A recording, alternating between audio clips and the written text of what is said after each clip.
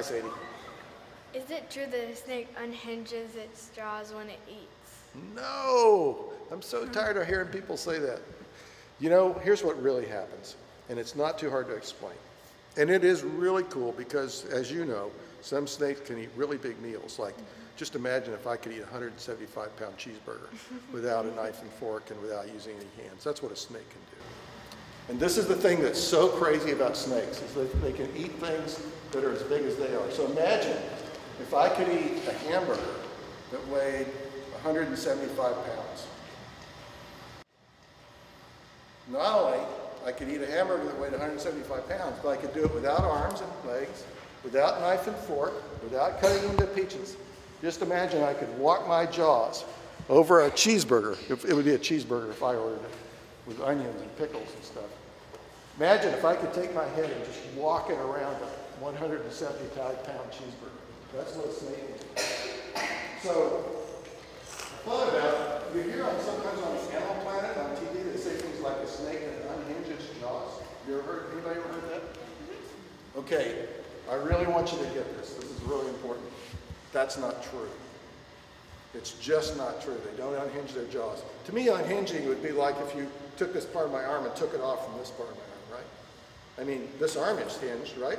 Doesn't that look like a hinge? So if I unhinged it, doesn't that mean I would disconnect it? But that's not what snakes do. So I'm going to ask Sadie to come up here with me, and we're going to try to explain to you all. We're going to teach, we're going to see if this is a good way, and then you're going to help us decide whether there might even be a better way, okay? But this is a way, so you're going to help me, Sadie? I think they'll do it if you show them more than I do. So there's two things about a snake's head that are really special. And the first one is, if you put your finger right here, would you mind making them do it? Yeah. You put your finger right here, do you feel two bumps? You feel two bumps right there? That's where two halves of your lower jaw come together and make a joint. Right? Snakes never do that. So in snakes, that joint never happens when they're developing into a snake. The other thing is that if you know how if you feel your head right here, you open your mouth, you can feel your lower jaw moving against your head, right? We have a joint on each side where our lower jaw connects to our head, right? In snakes, the lower jaw doesn't connect to their head. There's an extra bone, sticks out from the side of the head that can move, and the lower jaw connects to it. So here's how that would work to make them be able to eat big food. What if we clasp our hands like this, and we hold them up like this? And now we imagine that this is the lower jaw of a lizard. So it opens its mouth like this, right? Okay, hold your mouth open for just a second, Sadie. No. Yeah, you can hold your real mouth open. That's good. And so if this is a lizard, or me, or Sadie, anything we're going to eat has to go through this hole right here, right? That's the mouth. Does that make sense? Okay, let's shut our mouths. Shut. Yep. Now, if it's a snake, and it doesn't have that joint at the front, right? So this is open, and it has a big strut sticking out on each side that its lower jaw is attached to. Then it can open its mouth this wide, and the biggest thing it can eat is this big, instead of just this big, okay? So if it's a snake, it eats like this. If it's a lizard, it eats like this. And if it's a snake, it eats like this. And it basically eats that big cheeseburger by going like that and walking its whole head around the mouse or whatever it's eating. So, does that make sense to you, Sadie? Does it make sense to you guys? Yes. Okay, now I got to tell you, there's one part I left out because I don't know how to do the last part. Here's the last part. We have an upper jaw too, don't we? And it's like a row of teeth, okay? And obviously our upper jaw doesn't move. Did you ever notice that? Your upper jaw doesn't actually go anyplace. It's stuck to the rest of your head, right? In snakes, that's not true.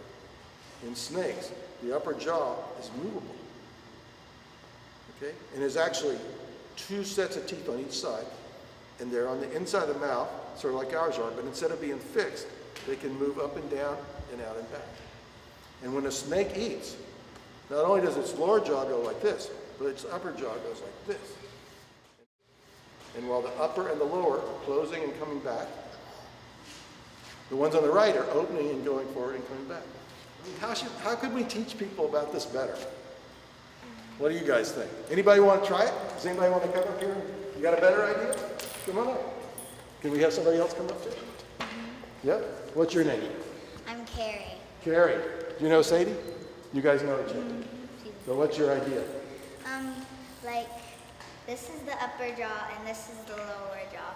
They both can move up and down. But there's one on each side. How can we make it so all four things are there? Left and right, upper, lower, and upper, lower. How can we do all four of them? Do we have to have two people standing next to each other being... Maybe. What do you think, Sadie?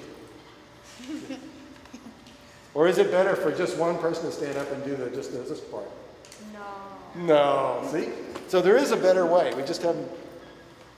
What do you guys think? Yes. What's your name? Come up here. Would you mind coming up here? What's your name? Stefan. Stefan. I'm Harry. Nice to meet you, Stefan. I think we can do it with our fingers, then we do like this. Yeah. Okay, but then how do you make them move? Because remember, they have to move side, side. I think we should do the Two people thing?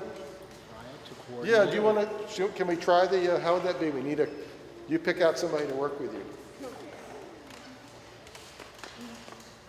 What's your name? Cindy. Okay. Are you going to be the lower jaws or the upper jaws? The lower? So that means you're the upper, right? All right, let's see how it works. Turn around. And then, no. Put your hands like this. And Yeah, maybe you could, can I move your, yeah, that's it. So you got like the teeth are coming up and she's got the teeth coming down. Okay.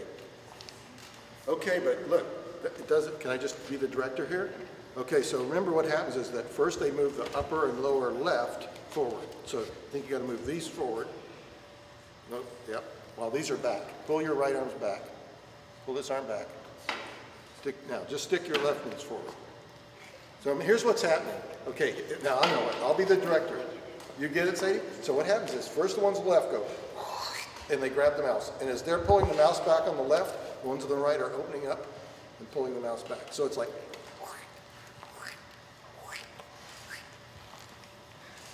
okay?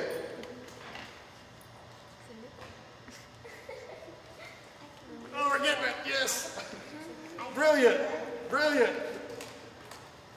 If we had a pillow for it to be the mouse, that would be the last thing that would be so cool. I think this is it. I think this is the way to do it. What do you think, Cindy? Yeah. It's pretty cool, isn't it? You never got to be the lower head part of a snake before, did you? You know what would be cool? What? If that'd be working together to eat a giant cupcake. A giant cupcake. That is a great idea. We could even have a giant cake made in the shape of a mouse. And then after it was over, the whole class could cut up the cake and eat the pieces.